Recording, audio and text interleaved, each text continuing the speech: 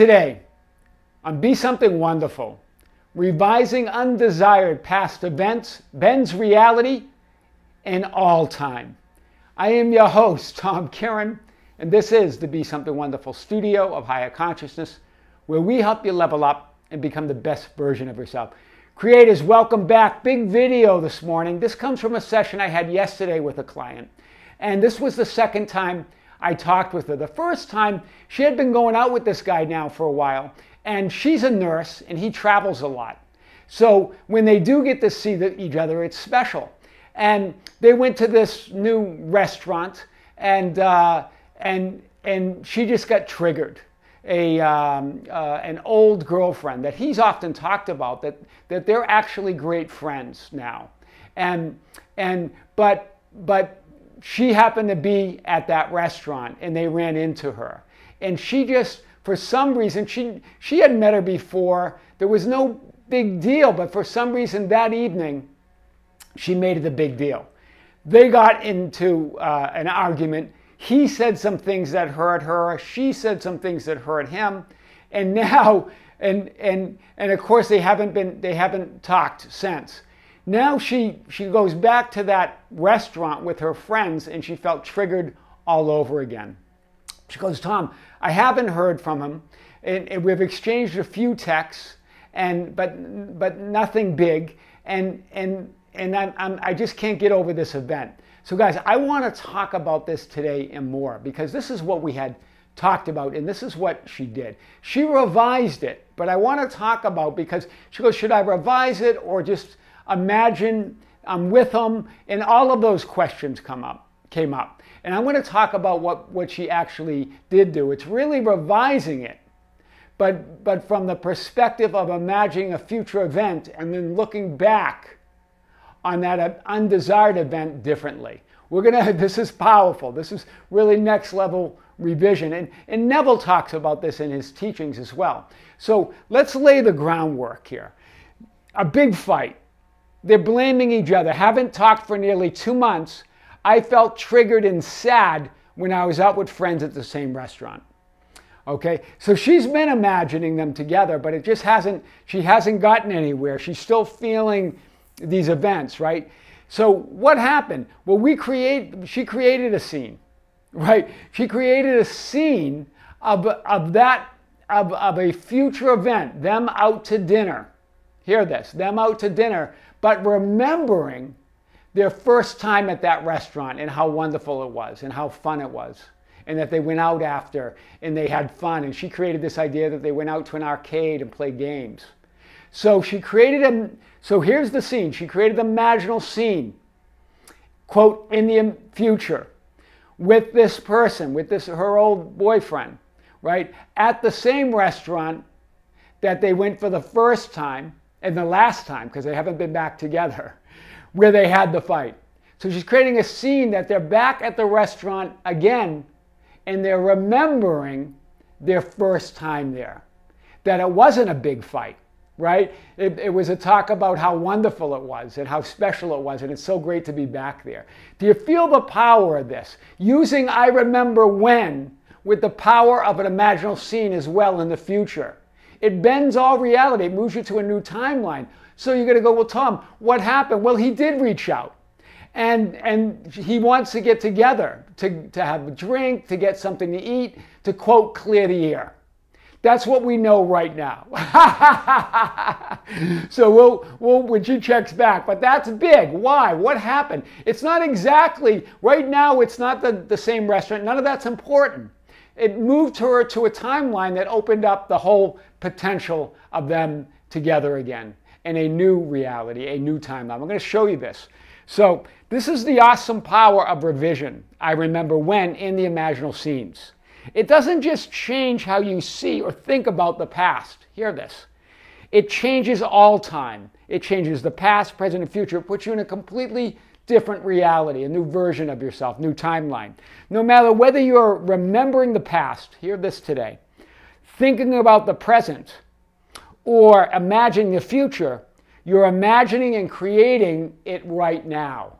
And furthermore, whether you're remembering the past, thinking in the present, or imagining the future, you're imagining the past. It's all the past. Remember that I've talked about in another video, creation's finished. When you're remembering the past, you're remembering the past. When you're thinking about the present, you're thinking about the past present. When you're imagining the future, you're imagining the past future. It's all done. All possibilities exist. You get to choose. So remember, whenever you're remembering something, you're just imagining it. Remember, memory is an imaginal scene. That's all memory is. And all memories exist. All possibilities exist. You just keep remembering the one that feels more real to you, right? The one where you feel that physical experience. But remember, you've had all experiences. You've had all potentials. You've lived them all, and you're still living them, and they're still happening. So let's get to this.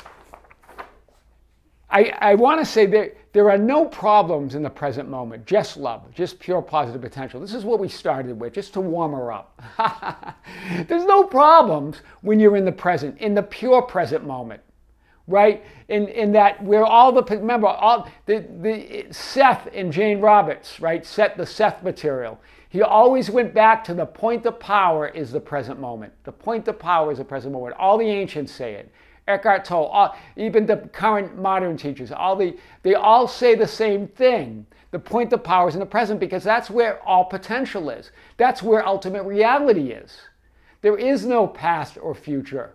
And so when you're in your mind, you're in the past, right? Conjuring up scenes and things, right? The only problem you have is a memory problem, right? And I wanted to get back to that. I've talked about this in several videos. You can look them up. And if I can find one, I'll definitely link it.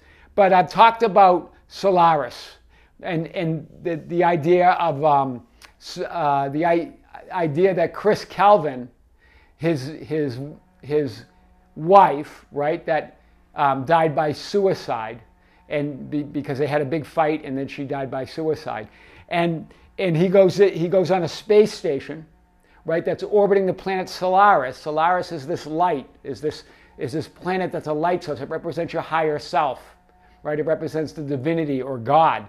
And that light source brings all your unconscious thoughts, immediately manifest them, so you can bring them to your awareness. You can bring them to light. And so he sees his wife that died by suicide on the space station Solaris as he sleeps. Right? Because all unconscious thoughts come to awareness immediately, so you can heal them, so you can bring them to light in this planet. So, and then there's a bunch of, you should see the movie. It goes through a lot there. But when he thinks he's back on Earth, right? He goes, but I was haunted by the idea that I remembered her wrong, and somehow I was wrong about everything. In other words, all memories are mental images. They're imaginal acts and scenes that you are creating and recreating in the moment. And furthermore, they're all partial memories. They're all partial images. Right? We've talked about this. We only see, even remember, only less than 0.0001% of ultimate reality, of what the real picture is. So we're always having partial perception. Either we're remembering it, we're imagining it, or living it, but it's a partial view of all there is. That's why he says, I remembered her wrong. Somehow I was wrong about everything. That's powerful. All memories are mental images. They are imaginal acts and scenes that you're creating or recreating right now in this moment. They don't exist when you don't put your light on them. That's the power of I remember when. That's the power of revision. Going back and revising, because you can create a new image, a new imaginal scene in, quote, what we think is the linear past. But it's all happening right now. That's why you can do it. That's why you can go anywhere, right? You can go anywhere in awareness. You can go anywhere in your mind. It's beyond time and space. It's not linear, like we've said with the Deep Space Nine video, right? It's not linear. Right? You can go anywhere in your mind. So all memories, mental images, are partial perceptions of all that is.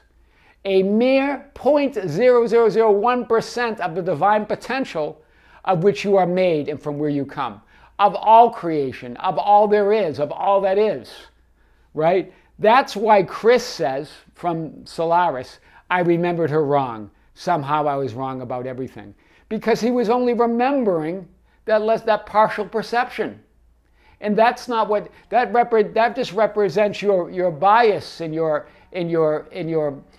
partial view of things, your partial judgment of reality, right? It's all a dream. It's all imagination, so it makes no sense, hear this, to focus on unwanted images, whether they appear as past memory or future memory. You're always remembering the past. Creation's finished. Whether you're imagining the future, in a magical scene in the future, or remembering the past, or just sitting there thinking, dwelling in the present, it's all the past.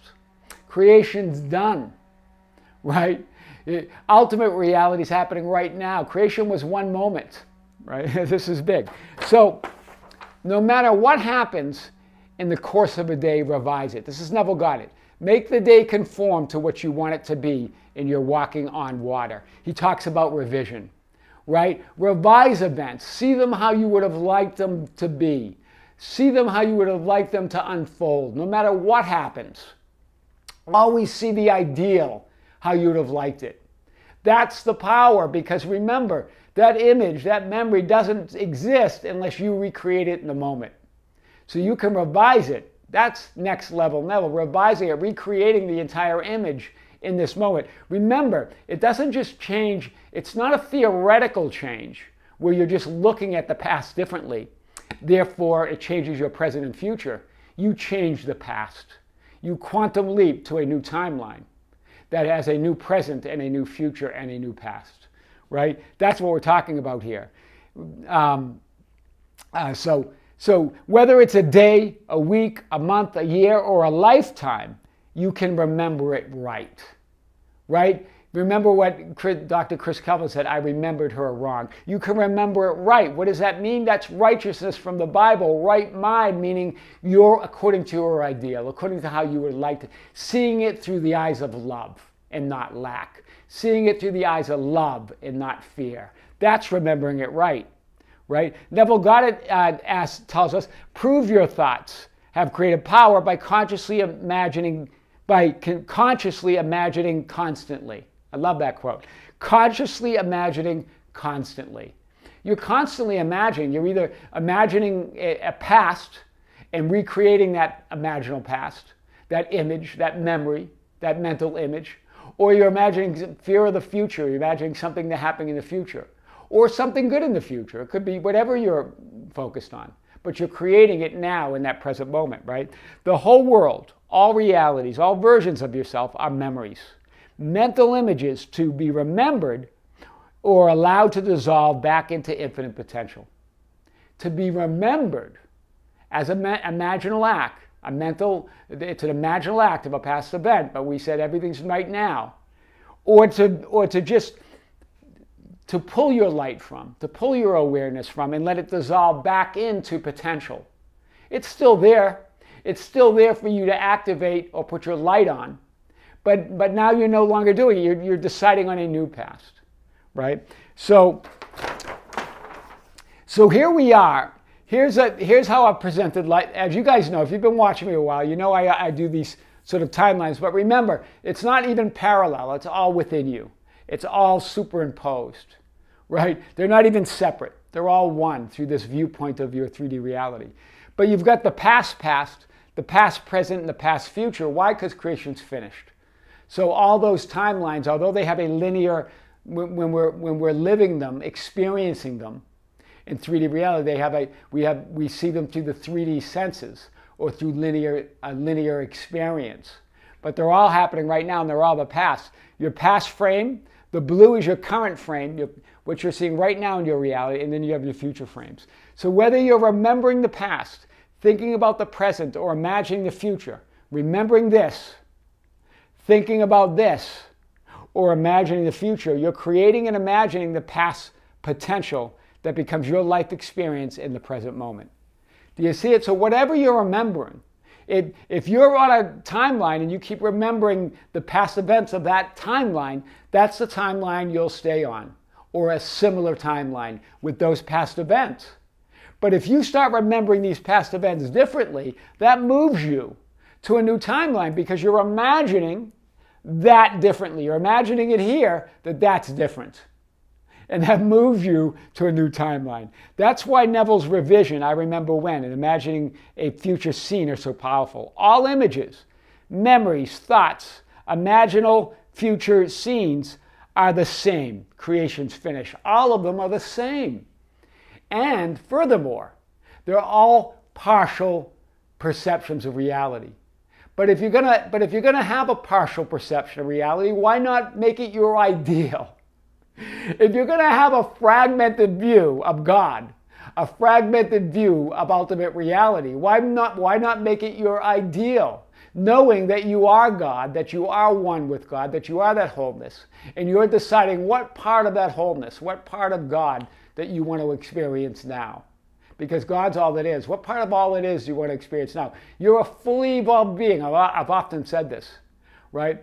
And deciding what part of your evolution that you want to experience right now. You've already experienced it all, but what do you want to remember? Right? Because that's what it really is. It's remembering who you really are. Remembering what you've already exists, what you've already lived, will live, and have lived, and did live, and all of that. It's all now, right? So try this. Try this. So take a simple past event that you would have liked to have unfolded differently. Remember it as you would have liked it to unfold. But do it from a new future imaginal scene. Do you see it? So here you are. Here's the client. Let's use the client's example, or like her example. You have a dinner date that went wrong. That's a past event on this timeline, in this reality that you're living. Here you are in the present frame, running into all sorts of things that remind you of that memory, and you keep remembering it, right? And then so you keep creating a future like the past, not with him, but remembering that fight, remembering that. Instead now, while you're on this timeline, I remember when? Remember, create a future imaginal scene where you're remembering the first time that you had dinner together. In fact, the dinner didn't go wrong, it was magical. So you're creating an imaginal scene here about a past event. I remember when we first went to this restaurant. But the imaginal scene is you're at the restaurant with him, or whatever your imaginal scene is. In this case, it's her and him. She's remembering that they're back at the restaurant the second time. They've never been there twice. And she's remembering the first time that they were there. She's creating it anew, right? What does that do? That changes Ben's time. That moves you to a timeline where that past event was fun. The first time you had dinner was fun. And now you're in the present moment where they're going to get together. They're going to have a drink and have something to eat. And they're going to talk. That's what it is. And now you're on a whole new timeline.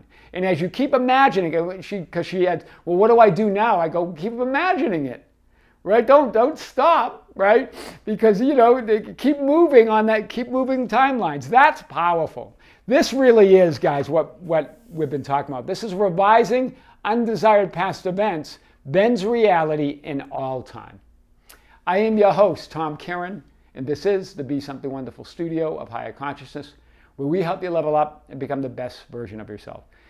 Thank you for subscribing. Thank you for being here. Thank you for liking and sharing the videos. Also, thank you for considering joining our membership channel. There's a join link below. There'll be more coming there. There'll also be some live streams on the membership channel and the public channel coming up. We're starting in just the very preliminary stages, but they're coming.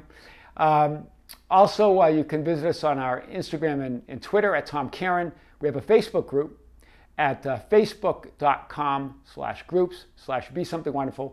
They're called the Be Something Wonderful Ambassadors, and you can share insight and guidance with others or ask for insight and guidance.